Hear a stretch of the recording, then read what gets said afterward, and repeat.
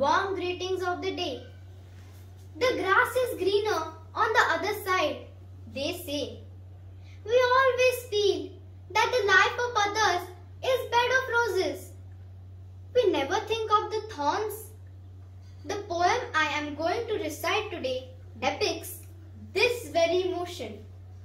This poem is written by Francis Darwin Cornford, The Princess and the Gypsies. As I looked out one May morning, I saw the treetops green. I said, my crown I will lay down and live no more a queen. Then I tripped down my golden steps, dressed in my silken gown. And when I stood in the open wood, I met some gypsies brown. Oh gentle, gentle gypsies that roam the wide world through. Because I hid my crown and stayed, oh let me come with you. My counselors are old and grey and sit in narrow chairs.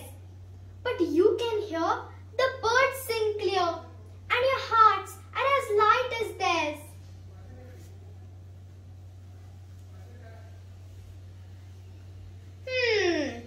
If you would come along with us, then you must count the cost.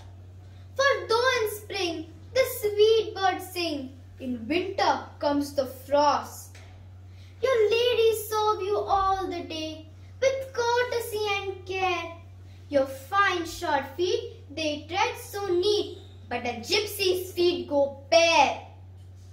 You wash in water running warm through basins all of gold. The streams where we roam have silvery foam, but the streams are cold. And barley bread is bitter to taste, while sugary cakes they please. Which will you choose? Oh, which will you choose? Which will you choose of these? For if you choose the mountain streams and barley bread to eat, your heart will be free as the birds in the tree, but the stones will cut your feet. The mud will spoil your silken gown and stain your insteps high. The dogs in the palm will wish you harm and bark as you go by.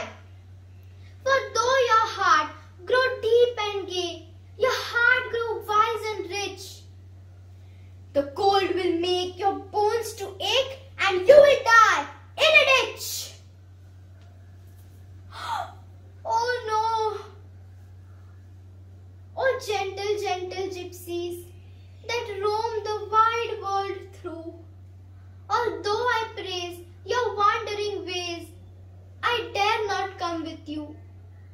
I hung about their fingers brown, my ruby rings and chain, and with my head as heavy as lead, I turned me back again. As I went up the palace steps, I heard the gypsies laugh.